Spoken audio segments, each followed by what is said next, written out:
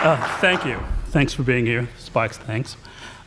Spike Lee is a director. Now, I know it sounds dumb and obvious, but I think this is a point that has to be made because so much controversy comes up in a lot of his work. He's discussed as a social force so often that I think that people, and I mean critics too, lose sight of the fact that there is a phenomenal body of work that he's produced. What we're going to see in each of these clips and through his conversation tonight is how he uses humor and drama and sort of takes everyday life and makes us pay attention to the nuance and detail and learn something about ourselves. And we'll also see, I think, and hear from him too, how he's evolved as a filmmaker. And what you're going to also see is a real breadth and ease in the work. And the work has always been funny, which is the thing we always forget about Spike Lee. And you see him being called on Nightline whenever something has happened or something like that, and being offered up as a spokesman, and he's certainly articulate. But these are funny movies, and that's just one of the aspects of them that I think make this body of work so potent and will make it stand the test of time as well. What I'd like to do before we get started is just read you a list of names. Lawrence Fishburne, Samuel L. Jackson, Wesley Snipes, Delroy Lindo, John Turturro, Nick Turturro, Rosie Perez, Danny Aiello, Halle Berry, Tisha Campbell, Martin Lawrence. Now, these are all people who either got their film debuts through Spike or came to prominence as actors because of Spike Lee. You forget about that until you do what I did and take a look at his entire filmography over the course of a couple of days, and you think, well, Martin Lawrence was in Do the Right Thing? Wait, Nick Turturro was in Do the Right Thing? Wait, what's going on here? And what you will see is that he's got an ear for actors' dialogue as well. There aren't many directors around, I think, who give actors a chance to breathe and give them space and let them work in a way that's interesting and honest and adds some intelligence to the work. And Spike is one of the rare who do that. I mean, there are a list of directors you hear mentioned in the Pantheon always. Oliver Stone, Martin Scorsese, Robert Altman. I think Spike Lee is a man who certainly has turned around independent cinema, but is also the first and justly celebrated African-American film director. And tonight we're going to learn why. So why don't we start off by taking a look at a clip from his seminal work, She's Gotta Have It. I think you said a couple of times before that it's hard for you to watch She's Gotta Have It. Is it? And I guess I'd like you to explain that a little bit for me, because I don't understand why. It holds up remarkably well. I know it's got to be a reminder of what a tough time it was to get the picture made. No, I mean, the reason why I don't like to look at it is not because it was so hard to make. I just don't like the acting in that movie. And anytime that there's bad acting in the film, is either, it's two reasons. One, the wrong people were cast, or the director wasn't directing. So that is why I don't look at this film anymore. Well, it's been 5, 6 years I've seen it. And was this more of it than you wanted to see tonight? Was this more than you wanted to see tonight? No, this is a good scene that you chose. Okay. I mean, I chose it to illustrate a point because you talk about the acting being problematic for you, and I think what it is it's, at the very least, very expressive. I mean, it's almost like a problem play where people say what they want, and things happen, and things get discussed. And I know you talk about, you think you've evolved a little bit, or you want to evolve in the way you treat women in the movie, but I think it's very interesting about this movie in that Nola leads her life like a man. She wants the same sort of sexual prerogatives as a man. She doesn't want to be dismissed or treated badly. And I don't think it's condescending at all. I know that's a complaint that's been lodged against the movie. Well, I think women were lined up on both sides. I mean, you had women who thought it was derogatory, then you had women, some women said it was a feminist film. So it was, I think we'd say it was split down the middle, but that was the premise of the film, that this woman was leading her life as a man as far as her sexuality goes, and what would happen if that was the case, and how would the men react with the tables turned. So that was the whole premise for it. Now, were you surprised at the success of the movie? Because you think back to this too, and most of the film we saw with black people in those days were basically music videos with rappers in them. I mean, it was a real big deal to see a movie with an entirely black... Rap wasn't even, not yet. There were a few. They were the early run DMC videos. I mean, they weren't spending a lot of money on them, but they were getting a little bit of play. No, I mean, where you saw black people was in the Richard Pryor and the Eddie Murphy movies. Not really, because in the Eddie Murphy movies, he always existed in this universe by himself. And this is the first movie that showed, to my memory, an entire group of black people just getting through an ordinary day. You know, a universe of black people, and you know, whites got to see, well, God, is that what they're like? That's not scary. And what it was is nobody was a martyr, nobody was offered up as a case as a victim or somebody who suffered unduly, but just people getting through a day or through a period of their lives and evolving over a period of time as well. Well, the thing about She's Gonna Have It, the reason why it's success, excuse me, was timing, because I think this is 2 years before people knew what AIDS was about. So if we had waited 2 years to do this, I think that the general public, the reaction toward it would have been much different, and people who looked at the character of Nola Darling and her actions and how she was leading her life sexually much different than they did before anybody knew what AIDS was about.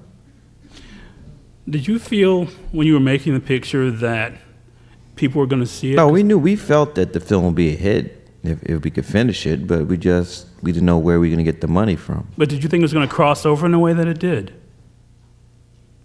Well, I don't really think of terms of crossing over and that kind of stuff. I just felt that there was going to be audience for this film, and people would go.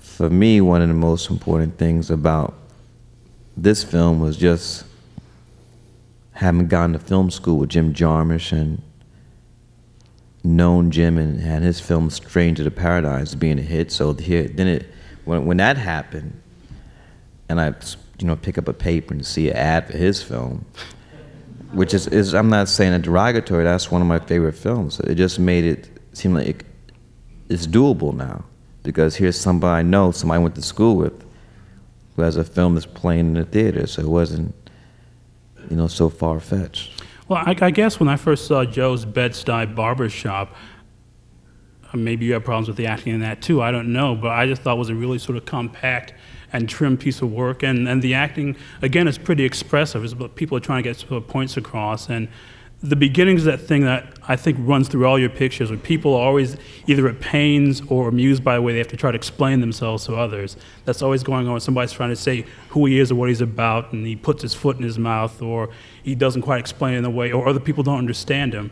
But Joe's Bed-Stuy Barbershop was the first time I saw something like that sort of took up a whole film instead of it being about, student directing technique or somebody trying to show off how smart his writing was. There seemed to be a real sort of character line in the piece. Well, we saw NYU as really a rental house. You got the equipment to make the films, because a degree, MFA in film production, really is useless. When you come out of film school and you're a director, you want to come out with the film, because that's what's going to get you work, hopefully. And so I thought it would, but it didn't. So that's why we had to raise the money independently for the film She's Gotta Have It. Were you surprised that Joe's Bed-Stuy Barbershop didn't get you, or did it get you a bunch of phone calls and offer you projects you just didn't want to do? No, it got me an agent, but no work though. I remember you saying, was that what you got offered, an after-school special or something like that after Joe's Bed-Stuy Barbershop? No, we didn't get one. we didn't get anything. Well, after She's Gotta Have It, and it got the response that it did you sort of feel like you were now part of the film world, or were you concerned about what you do for your second picture? No, I really wasn't concerned, because I had written the script for School Days before I had written the script for She's Gonna Have It, but I just knew it was too ambitious. So I knew that I knew what my second film would be, and that was School Days. And with the success of She's Gonna Have It, we were able to follow up pretty quickly. The film you were supposed to make, or the one you wanted to make that sort of fell apart or burning, was Messenger. What was that about? It's about a bike messenger and his family. And Jean-Carl Esposito was supposed to be in it, and Larry Fishburne. but the money never came together. So we were in pre-production, but we actually never shot any film. What happened exactly? The money just sort of fell out, or what? Well, the producer who said he was gonna produce didn't produce, you know. So the money he promised that he would deliver, he didn't deliver. And so you pull this movie together really quickly. I know this has become kind of legend now, but it's still pretty amazing to me. No, it wasn't quick because we tried to shoot Messenger. I mean, we were in pre-production the summer of '84, and then I wrote She's Gonna Have It that winter, and we shot it. She's Gonna Have It the next summer, summer '85. Then it came out August '86. Over how fast a period of time? 12 days we shot that. And for very little money? $175,000. But how much up front, basically, when you started shooting? We had a $10,000 grant from the Jerome Foundation to begin She's Gotta Have It. And you also had some AFI money that disappeared kind of quickly. Well, I had gotten a grant from the American Film Institute for $25,000 for Messenger. So when Messenger fell through, I thought that they let me slide over to She's Gonna Have It, but they said no, we funded you for Messenger, and since you're not making that film, we have to take the money back. Now, one of the things I always wanted to ask you about, you're writing this picture, you've cast it basically so you can do it with not a lot of people, and then you're in it. Mm-hmm. How did it happen that you cast yourself in the picture? We couldn't afford to pay anybody else. You know, we had no money. And you were convinced you could do it, or it just was out of necessity? I mean, I never saw Mars as being that big a role in She's Gonna Have It. You really didn't? Not really.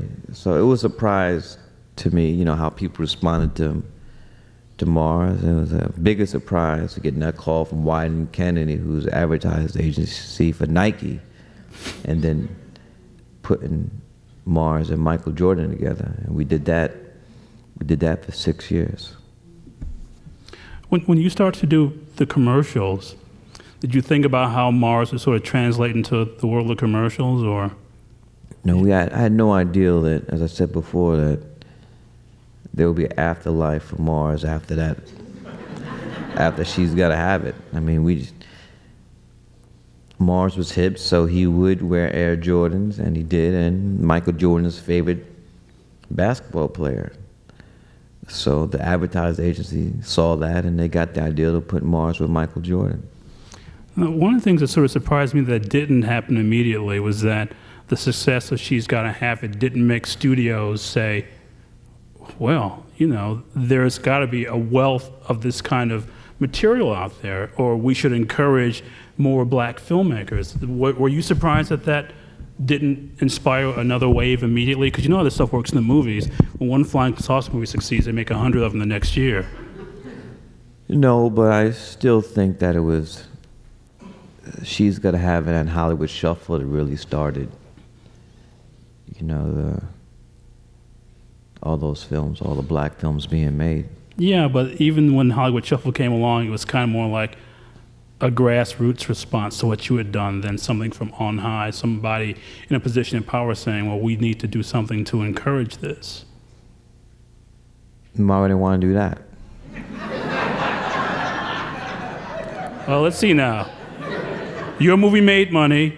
They want to make money. Why not make more movies like that? I mean, if the people in an advertising agency were smart enough to see it, it would make sense to me that a studio would somehow, you know, get it. Well, $8.5 million is not a lot of money as far as a studio is concerned, and they weren't convinced. They're still not, but they weren't convinced how many of their white movie-going viewers would go see films with you know, black people in it. Yeah, but just getting back to the profit motive, you look at the movie that cost all in $175,000, bring back $8 million. That's not bad. Well, they made them, but I mean, there was no rush. I mean, they're not. They're still making them now. What do you mean? Well, I mean, there's people like New Line, you know, that specialize in, you know, making films for the African American market. Films cost like $4 million, and they end up making $35 million, stuff like that. But those aren't too far from exploitation pictures, some of those movies. Well, some of them might be considered that.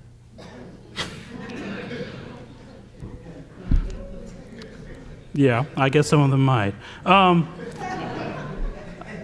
I guess what I'm saying is that it made sense to me because it's a movie that was good, that people were responding to. It's just if you, I know maybe I'm belaboring the point here, obviously I am, but if you just look at it that way, because people, they're always talking about, I remember in those days, I even wrote a couple of these pieces for various magazines. Once a year, you'd see one article somewhere where all the studio heads would say, we've got to make more of these black movies. We know there's an audience out there for them. Well, and it would what never was happen. that year? They made 19 one year. It was a couple of years ago. I think there were 19. That seems like it may have been the peak year, though. I mean, I was a peak. because I don't mean to compare it to the blaxploitation era, but you know, it's these movies are all looked at, and you certainly talked about this as having a ceiling. They only want to spend this much money, and on this much money, they will only get this much return. If they don't spend a lot of money on a movie anyway, they sort of look down on it. It's like, you know, a poor cousin if they don't spend $50 to $60 million to make it. True. It's good to be right.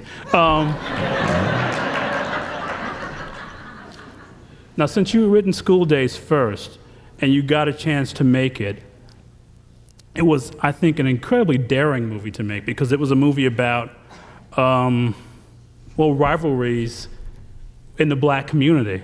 I think some critics... All we tried to do with that film was to use the predominantly black college as a microcosm of African American community.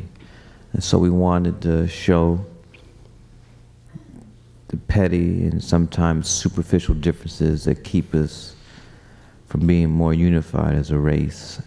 Differences based upon hair texture. You know, we got that song, and straight and nappy, whether you're light skin or dark skin, and you know what class you come from. And then we broke it down even further, whether you were in a frat or non-frat, whether you lived in this, were you from the city or from, you know, the sticks. So we put all that stuff in the film. It's a movie that I remember shocking a lot of people because one other thing I find really interesting about your movies, and something you've done, is by exposing a lot of African American culture into the mainstream, you've sort of helped people to understand or brought some kind of understanding about. I remember people saying to me, well, how can black people not like other black people? Which is a very stupid thing to hear somebody say, but the point is that it was something that people had not thought about before, you know? Mm-hmm. Oh, we also got criticized a lot by African Americans for airing dirty laundry. Airing dirty laundry because of this film. And were some of the black schools sort of upset about the depiction of black schools too, or? Well, we shot this film at my alma mater, Morehouse. We began to shoot there, but after 3 weeks in production, they kicked us off. So we had to finish at Clark College in Morris Brown and Atlanta University, but Spelman, we wanted to shoot at Spelman, but they never allowed us to shoot there. They wouldn't even hear about it? They weren't hearing that. And what happened at Morehouse? Why'd they run you off? Well, Morehouse, the president at the time, felt that it would be detrimental to black higher institutions of learning. Why? Well, because the film took place during a homecoming. I think a lot of people said, well, how come you're not showing anybody in the classroom? But it's the film takes place during a homecoming weekend. Right. I mean, that's the whole point. So because it wasn't sort of being shown as a center for higher education, it was detrimental? That's what they felt. Oh, man. No, that kind of makes me speechless too. So I guess what we should do at this point is to remind you of how good School Days was. We should take a look at a scene that I think illustrates, well, first of all, we can see how much more ease there is with the camera that you have, but it sort of illustrates. Well, but that's not really a comparison because, I mean, at first, I mean, one of the reasons why we were able to shoot She's Gonna Have It in 12 Days is because a large part of that film people talking directly into the camera. So that was a device, a technique we knew we had to use because it doesn't take any time to light somebody looking straight into the camera. So to compare that scene with this and say I'm more eased with the, that's not the right thing.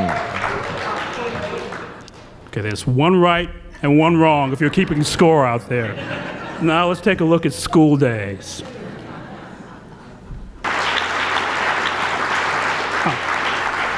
It's a very simple, straightforward, I think even elegant scene that I neglected to mention. Has Bill Nunn and Branford Marsalis as two of the actors he's used. And also, that's the debut, I think, of the Jerry Curl wig Sam Jackson wore in Pulp Fiction.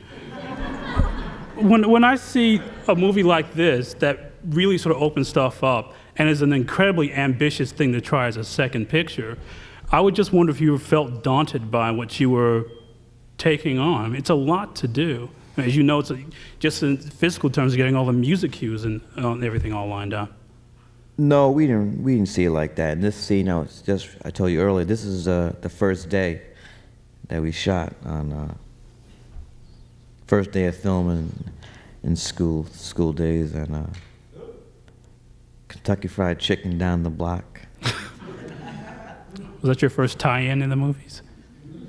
No, we had tied in before in NYU, but that after when She's Gonna Have It came out in August, and that November, I knew I was gonna do School Days, but I was gonna do it for Island Pictures because Island did when I gave them She's Gonna Have It, I signed a 3-picture deal. So School Day was supposed to be for Island. And so that November was Morehouse Homecoming. I wanted the cast to really experience a homecoming on a black college campus. We went down, Island paid for like a whole bunch of people to go down for homecoming. At that time, the role played by Tisha Campbell was going to be played by Vanessa Williams, and I forgot her name. Someone else was going to play the role played by Kime. And so we all went down there. And then once Island saw that the money it was going to cost, they didn't want to go over $4 million. And what did you think it was going to cost? What did you budget? We knew it was going to cost, around $6 because of the musical numbers and stuff like that. So that's when they put it in turnaround, and Columbia Pictures, David Picker, and David Putnam came through, and we did it with them. We were just talking earlier too, and I remember that the same weekend, I mean, it was just the big black explosion in 1988, if I remember, Action Jackson with Carl Weathers and Shoot to Kill with Sidney Poitier. I think the entirety of the black movement in 1988, and they all came out on the same day with your picture. True, came out the same day, and I remember Carl Weathers calling me and telling me, asking me to change the date, but there's nothing I can do at that time. He actually called you up? Mm-hmm. I mean, it's not really good business. I have all those 3 films opening on the same day. Yeah, I mean, didn't you say something? I mean, because that's kind of an odd thing to do. We were locked in that position. About the time we found out about the other 2 films, it couldn't be moved. And that picture turned out to be one of the biggest grossing pictures Columbia released that year, didn't it? Yeah, they had a terrible year.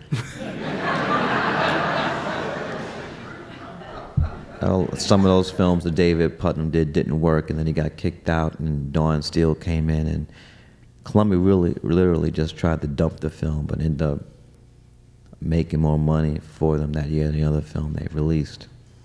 So you were there at Columbia with Dawn Steele, and did she want to continue a relationship with you?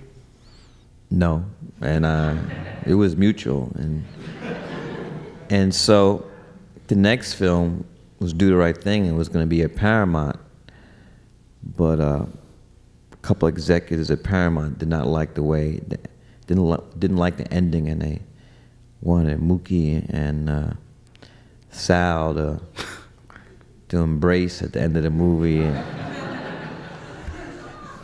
and sing "We the World." So we didn't do that, and I knew this producer, executive, Sam Kitt, from New York, and he had just gotten the job at Universal Pictures, so that's where we did Do the Right Thing. This is a question that just came out of listening to you talk about this.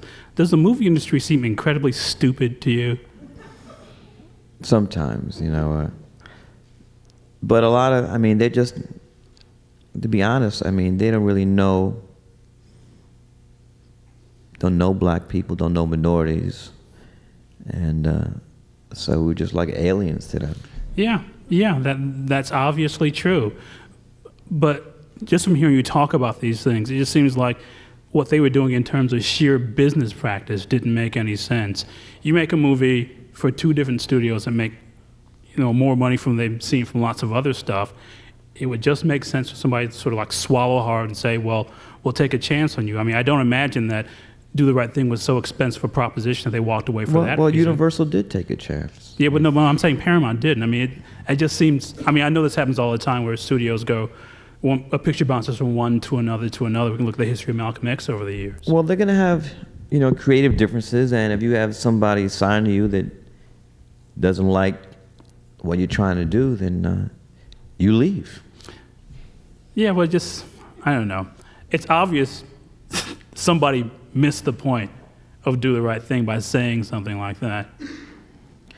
Well, he was, I mean, they weren't the only one. I mean, you had people like Joe Klein who was saying that start a riot. This film would incite riots all across America, you know, and he wasn't the only one, so. And I guess we should sort of just make a historical note, too, that I guess Do the Right Thing sort of came shortly after Driving Miss Daisy, which was, you know, part, I guess, the big black wave of 1989. Mm-hmm. Well, that did win Best Picture that year. So it seems that Do the Right Thing was kind of signaling that this is the beginning of a whole new world, doesn't it? Well, that's what we thought at that time, but... It seems like, and maybe you said this before, the movie sort of made a big impact in New York and probably helped to get David Dinkins elected, didn't it? Well, that was really one of the goals, that we wanted the film to come out right before the runoff between Dinkins and Mayor Ed Koch, and I think, I still feel that Mayor Ed Koch was responsible for a lot of the racial climate in New York City in his 2 terms as mayor. The original ideal for Do the Right Thing came from the Howard Beach incident, where 3 black men driving home from work, their car has a flat. They go in this pizzeria to use the phone, New World Pizzeria in the Howard Beach section of Queens, and they call AAA to use the phone. They're chased out of there by a gang of bat-wielding Italian-American youths. And one of the guys trying to run away runs on the highway and gets hit by a car. So that's where the initial idea came from for Do the Right Thing. Now, you also worked, you made a spot for Jesse Jackson for his presidential campaign, too. Do you feel yourself to be more of a political filmmaker than anybody else making movies now in the mainstream? Because I do think of you as a mainstream filmmaker. I think Oliver Stone also does stuff, you know, with a lot of politics, and definitely tries not to make mindless entertainment, you know. Films that take some semblance of a brain to understand. Some semblance sounds right. Well, we disagree. Yes, we do. And that's what I like Oliver. It won't be the last time tonight. I think though, when you said mindless entertainment, it seems to be a thing that has sort of cemented your reputation, that you've always sort of used movies as a way to sort of provoke or start a conversation about something. Does it start there for you in a lot of cases? No, it's just really a film I want to see. So I don't really say I want to make a film that's gonna say this or say that. It really is just a story, and out of the story, those other things evolve. But that sort of seems implicit, you know, because the movies are, for the most part, provocative in terms of subject matter. Yeah, but I mean, Do the Right Thing was, you know, it's the hottest day of the summer. I remember seeing this Twilight Zone or One Step Beyond, something like that. And when I was little, it was a show about the scientists who come up with some type of theory that says a murder rate goes up after 95 degrees, and all through the show, you see him looking at this thermometer, and at the end of the show, goes on 95 degrees, and he gets murdered. So, I mean, that also had a lot to do with that film, you know, because just growing up in New York, you don't have to be a scientist to see what heat, you know, what happens when it really starts to get hot and how people act differently. So, just wanted to have this one block in the hottest day of the summer in a 24-hour day period. But when you say that you want the movie to have an effect on the New York mayoral election, then that implies some awareness. Yes, but that wasn't, that came out of evolution. That was not the first thought in my mind. When did you start work on the script? When I was doing a post-production of School Days. So it'd be what, 87? 87. Well, I think now's the time to take a look at this clip from Do the Right Thing, which maybe this time, you'll agree, shows some evolution as a director. But I think what we really get a sense of in this scene is the emotional impact of these movies, specifically this one, and it's why the end of the picture is so overwhelming, because we are invested in these characters in the movie. So let's take a look at this clip from Do the Right Thing.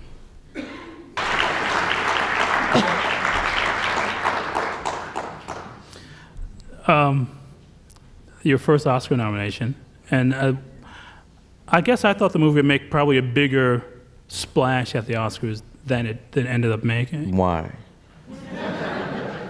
Had a lot of heat, a lot of people talked about it. You can't deny that it's a good movie. These are all things that should make it Oscar-worthy. Again, you know, it's no Driving Miss Daisy, but I think it has its merits.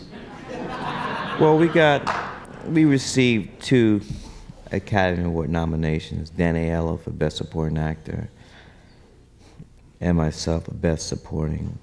Best Screenplay, wasn't it? Excuse me, Best Original Screenplay. But it was after that experience that we really, since then, not really try to put too much merit in Academy Award nominations. I mean, you look at that film and see what they chose. I mean, when the Academy, when they give a film a Best Picture award, they say this is the best we have to offer. This exemplifies what American filmmaking is. What American filmmaking is about. And when you choose, when they chose Driving Miss Daisy, you know, with that role that Morgan Freeman played, and you could look at, you know, Ray Rahim or Bugging Out or Mookie, then it's obvious, you know, which black males are more comfortable with. Yeah. Yeah.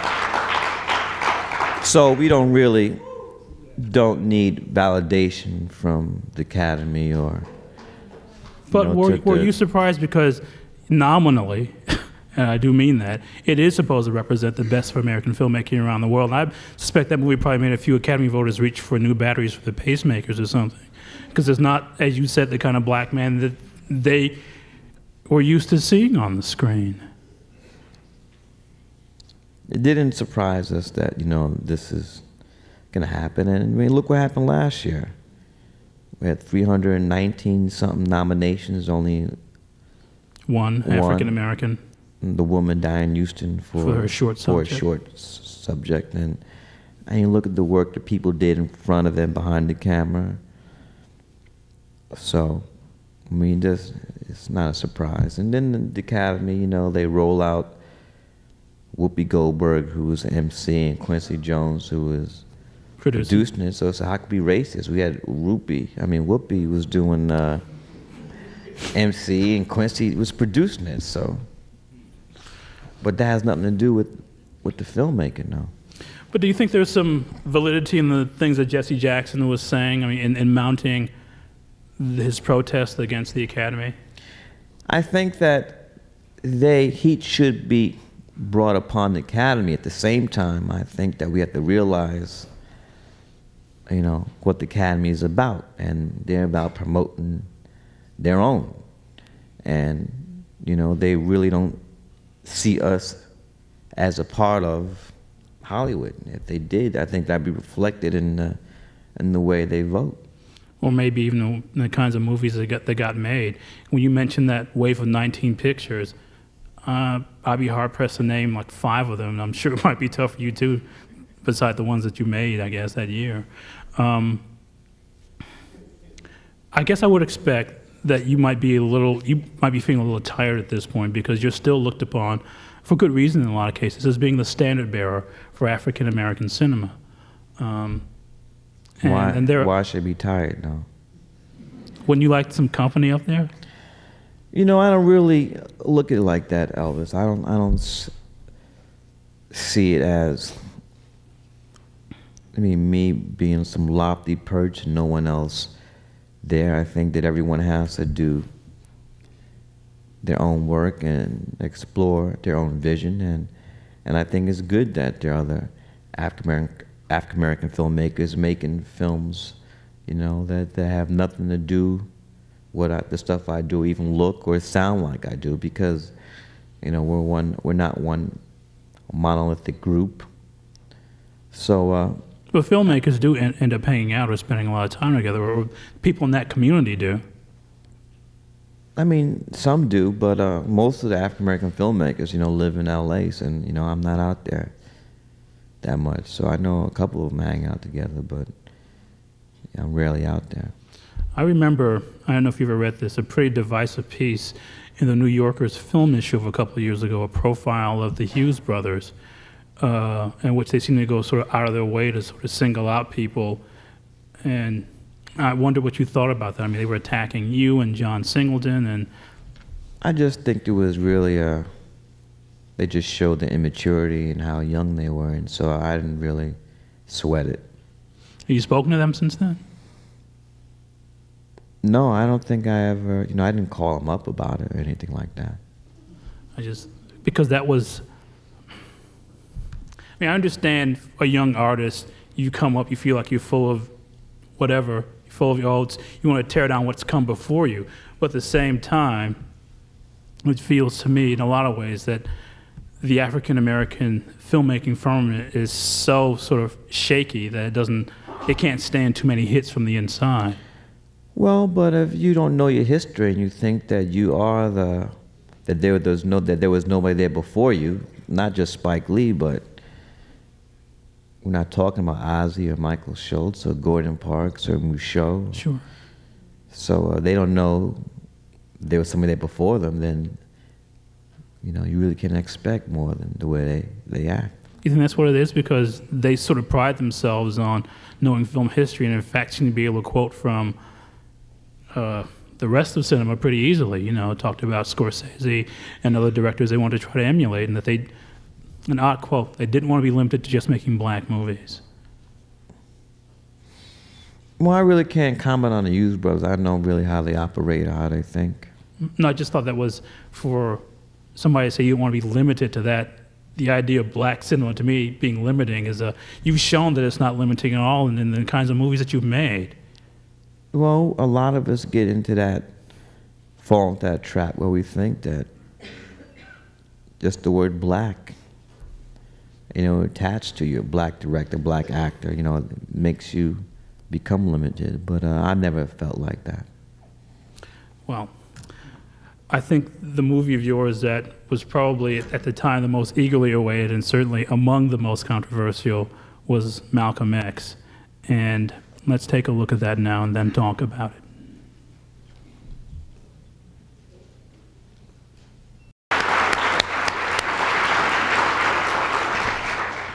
Well, that first, when they're in the thing praying, I remember Ernest Dickerson shot that, and Ernest Dickerson shot all my films from NYU up to Malcolm X.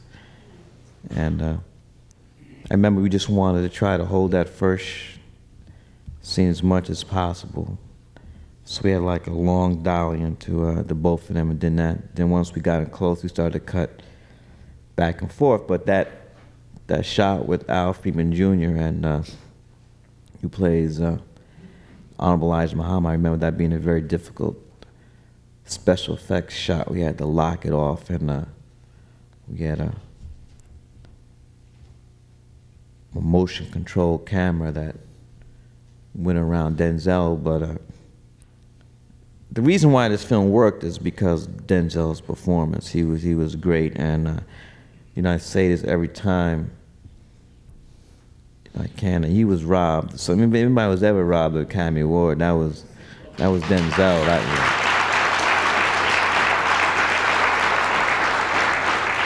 You know, no disrespect to Al Pacino, but if he was going to win an Oscar, give it to him for Dog Day Afternoon. Or The Godfather Part 2. Serpico, Godfather Part 2, but Scent of a Woman,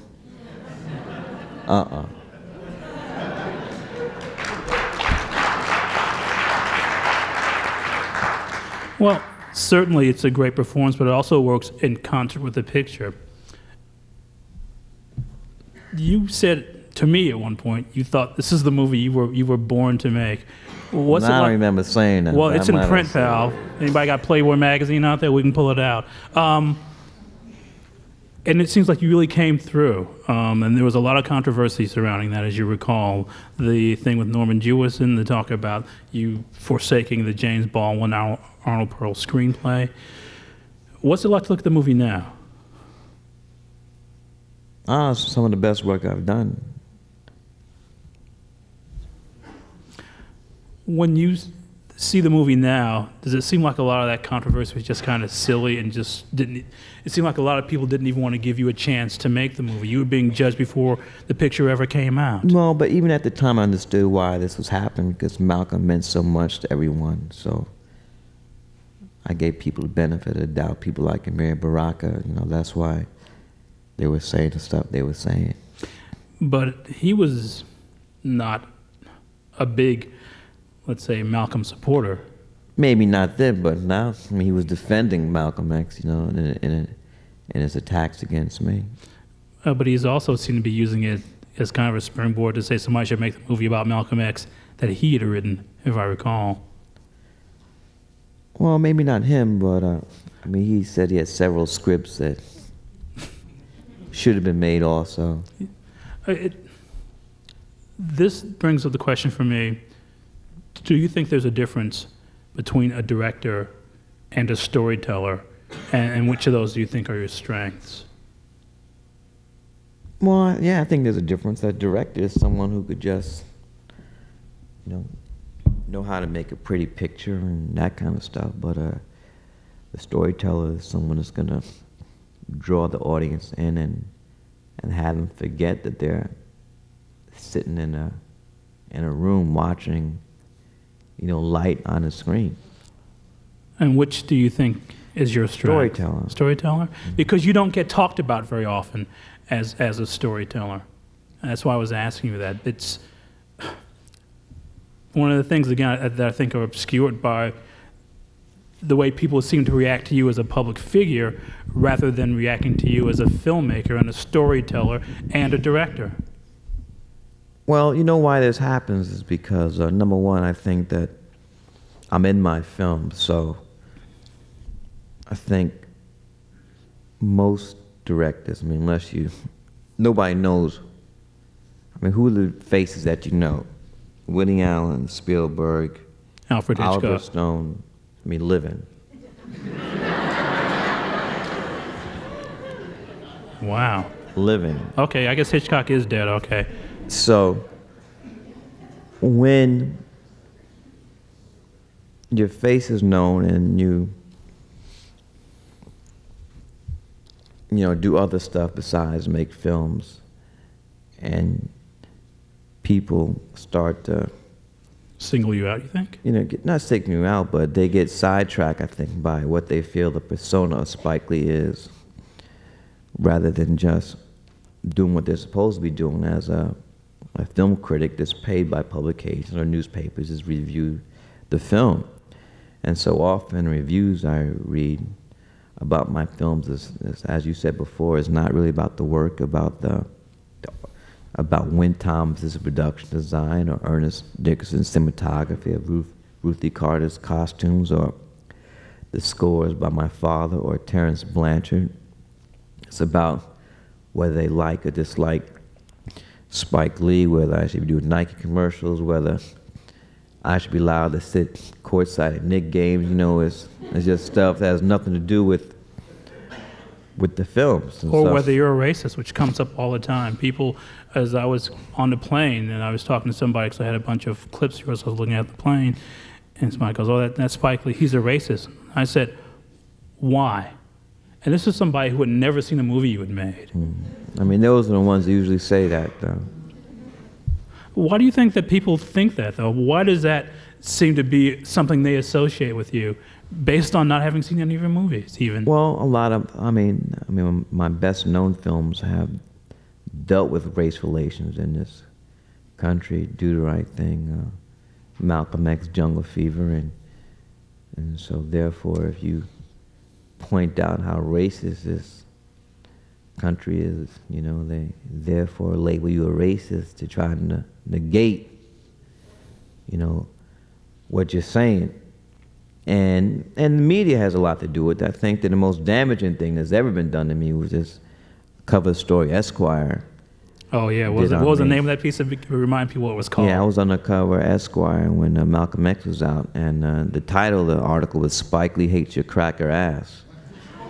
And the way they positioned it was like it was a quote, like those words actually come out of my mouth, or I had said something close to that, which is totally false. And you know, if you don't know my films, but you know I'm a filmmaker, and you see this magazine and you see this big giant headline, why would you want to go see my films? What are your movies?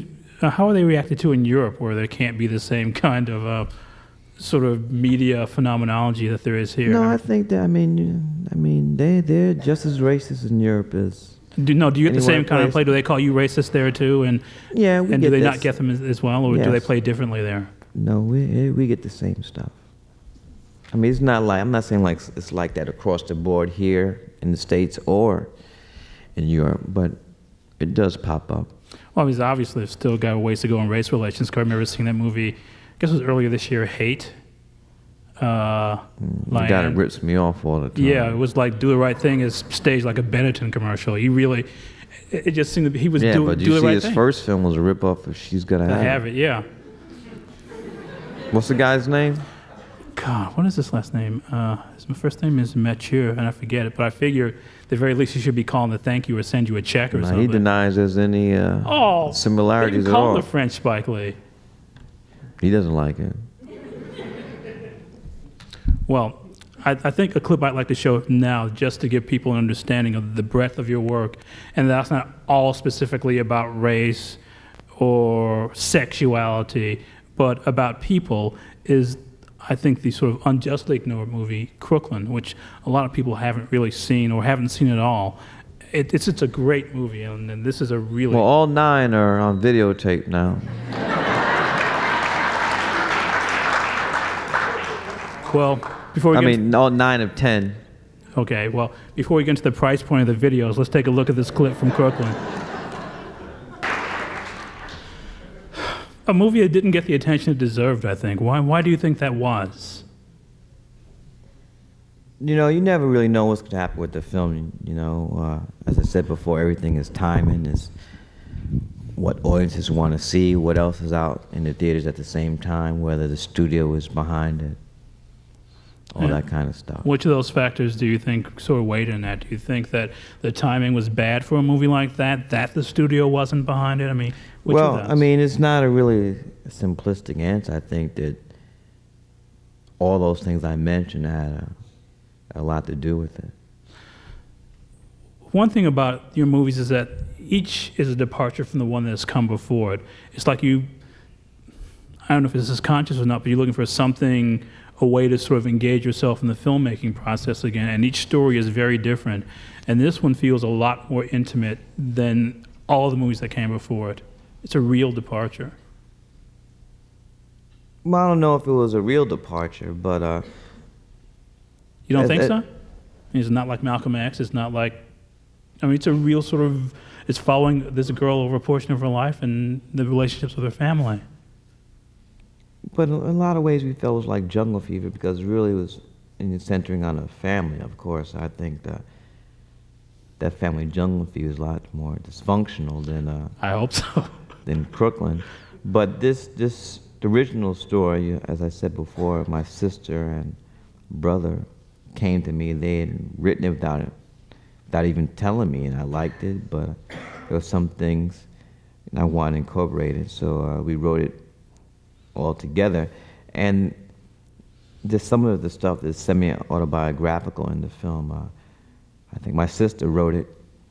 She said our mother died of cancer, so she said after she finished writing the script that this is finally the catharsis that she needed, because she never really been able to get over the death of our mother, and that was like a long time ago. What was it like for you then in making the picture? You must have had some of that emotional sort of re-experience as you were doing it. Not really. I mean, people ask me that, you know, was it hard to do that stuff? But I mean, I didn't approach this film as like I was telling the story of our family growing up in Brooklyn. I didn't, you know, so. It's a pretty joyful movie in a lot of ways too. I mean, there's a lot of fun in it. Which, well, it was what was fun was trying to recreate that look, that era of the early '70s, and with the afros and the clothes and the music, and trying to going through looking at all those shows of the Partridge Family, trying to find a song that they sang on the show that would be good enough to use, and also going through all the stuff with the old Soul Train shows too. Well, the thing that I really like about it is that it reminds me of a lot of great black fiction. It's one of the first movies I remember seeing that's a real strong sense of black community. And the sort of sense that the saying you always hear, it takes a village to raise a child. Well, there was a village in this block, and everybody knew everybody. And there's that whole sort of sense of connectedness, for good or bad, and how it shaped the way these kids led their lives. And I don't recall. But I mean, if you look at that film, though, Elvis, I mean, that block is not predominantly black. The two houses on either side of the family, you know, the crazy guy and the Italian-American family on the other side. So, I mean, we really tried to mirror the block we grew up, which was a whole lot of different people on it. That is there too, certainly. I mean, there's that sense of this block being a world unto itself. When I asked you if you had any sort of emotional sort of remembrances about it, I just wonder if you miss that world. The world doesn't really seem to exist anymore, and has never played out in fiction, really, for mass audience. I do miss it. I mean, all those games that we tried to recreate in the film and try to show these kids, they had no idea, you know, what those games were. Skellies, Spin the Top, Johnny on the Pony, Stoop Ball, Stratomatic Baseball, Rock'em Sock'em Robots. These kids didn't have, we had to teach them everything. Stickball, I mean, all these games we grew up playing on the streets of New York have been replaced by video games. And so that stuff's, you know, at the beginning of the film where the can, I forgot the name of the game, where the can is a hot piece of butter with the belt and the can in the middle of the thing. All that stuff has been lost forever because these kids don't know it. It's interesting too that because of the way you use music in the movies, and that's always been a real strong part. This was the first time that the music I saw it have a real sort of emotional connection for a lot of people, because these were all songs that a lot of the people in the audience I saw the movie with had heard before, and it sort of really pulled people back into the era. But it wasn't sentimental about the period then. I mean, there's a real sort of lack of sort of cheap sentiment in your movies in general. No, we try to stay away from that. But I think what really drew me to the picture, to the script, is that, you know, you never really had seen a film that was about a young African-American girl, 10 years old, growing up in a house, and really in a household of men, 4 brothers, right, you know, and a dog, and how, and her best friend is her mother, and how she tries to continue to live in this world when she loses her best friend and her mother. And that awful sense of separation she has just when she has to go down south and is away from her family. I mean, the way I've heard people talk about A Little Princess last year is the way I thought they would have talked about this picture had more people seen it. Yeah, I like that film a lot. We got criticized a whole lot for the sequence down south with the anamorphic lenses, but I was still, you know, I'm not trying to be stubborn or admit a mistake, but I don't think it was a mistake to shoot that scene like that. We wanted to convey to the audience how Troy was viewing the world, because she had grown up in Brooklyn, New York, and never been outside Brooklyn. I mean, the city of Manhattan. So the city of New York. So she didn't know, had never seen, you know, a whole bunch of trees and grass, and, you know, just the way that her cousin was living, you know, with the whole church thing and this crazy art.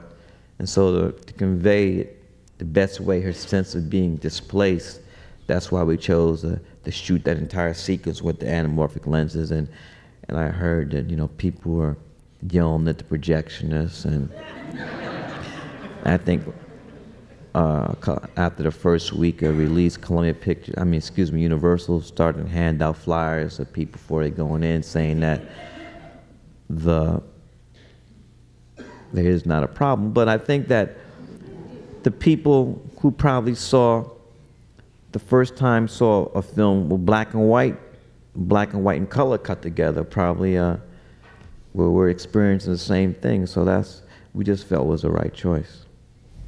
Now we should get to your current release, I guess. Talk about Get on the Bus, which in a way is kind of being your 10th picture, coming out 10 years after She's Gotta Have It. It's in a way kind of a return for you. It's sort of down and dirty filmmaking. You made it for not a lot of money over not a very long period of time. Mm-hmm. Did you feel like you want to do that? I've heard Scorsese say from time to time that he wants to sort of go back and make movies and make them fast and not deliberate so much over them and just get them done. Was that part of the consideration for you? I mean, that was part of the consideration, Elvis, but the reason why we had to shoot it so fast is because that's all the money we had. We only had $2.4 million to shoot, and when you have that little money, that dictates that you shoot the film in a very short time. So Get on the Bus was shot in 18 days, 3 6-day weeks. We shot a week in and around LA, then flew to Nashville, Tennessee, where we shot a week in and around there, and then we flew to DC. And the final week was 6 days in and around the Washington, DC area. And we had a unique way of financing this film. This film was financed by 15 African-American men. People like Will Smith, Wesley Snipes, Danny Glover, Johnny Cochran. Robert Guillaume was one of them? Who? Was Robert Guillaume one of them? Robert Guillaume, myself, the screenwriter, Reggie Bythewood, Reuben Cann, who's one of the producers and cast the film. The reason why we chose to do it that way is 2 reasons. It was good business sense, because Columbia Pictures wanted to finance the film outright. But we felt that we should be able to raise $2.4 million, and once we did raise that, then we sold it to Columbia for 3.6 in a negative pickup deal. And because of that excess, that's how we were able to present the investors a check a week before the movie opened with their investment, the initial investment plus, you know, a 15% interest on the money before the movie even opened. You know, when I heard about all this, because I was at the march, I thought about that moment I don't know if you were there for this, where one of the speakers said, I want every black man in this crowd to hold a dollar bill and raise it up in his fist. And I just remember doing that and looking on that crowd and just sort of seeing, or just feeling this enormous sense of empowerment and just thinking so much was possible. So to see this movie come out of that spirit, financed that way, just seemed to really echo that to me. Well, we felt that if we wanted to be true to the spirit of the march, which was saying, you know, we need self-reliance and self-dependence, and knowing also that African Americans are going to spend in excess of $400 billion this year alone in the United States. You know, we are America's biggest consumer as far as race goes. So therefore, I just knew that we should be able to raise $2.4 million for this film, and it was a lot harder than I thought it would be, but we were still able to get the money. I just wonder, what did you feel like at the march? Did you feel like you I didn't go to the march. Did you not go? I watched it on television. 3 days before the march, I had a knee operation, so I had to watch on CNN. Because it was the most amazing thing I've ever been to in my life. I mean, to call it the Nation Time version of Woodstock would just be diminishing a little bit, because I've never felt that way about anything in my life. And I just wonder, just by watching, if you felt that you had to do something with it to find some way to dramatize it. No, I'm not going to lie. When I was looking at the march, I felt the same way you did, Elvis, but at no point in time did I ever think there was a movie in it. I was hoping that somebody was there shooting footage, you know, for documentary, you know, for historical, archival, you know, stuff. But I did not know there was a film in it. And the two of the three producers, Bill Borden and Barry Rosenbush, were watching TV, and they was watching the news, and there was a segment about a group of African American men who returned from D.C. by bus to Los Angeles. The same group had went to D.C. on the bus as strangers, but had come back as lifelong friends, and then they got the idea for the film. But being white and Jewish, they felt it might be a little bit difficult to do a film on the march without some help, so then they called Reuben Cannon, and then... He was a well-known black casting director. Yes, and then Reuben called me and said, we want to fly to New York and meet with you. And so I said, okay, come on. And they took the red eye, and we met the next day. And I said, I'll do the film. And then we got Reggie to write the script, and in 2 months we were shooting. We started to shoot the film on April 1st, this past April. Because you were determined to get it out on the anniversary of the march? Yes, that was... we didn't know we wanted to do it exactly the 1-year anniversary march, but sometime around there. Well, I think we should do tonight is thank Spike for being here, and more importantly, thank him for the body of work that I will endure for many years to come. Spike, thank you. Thank you, Elvis. Thank you for coming. Thank you.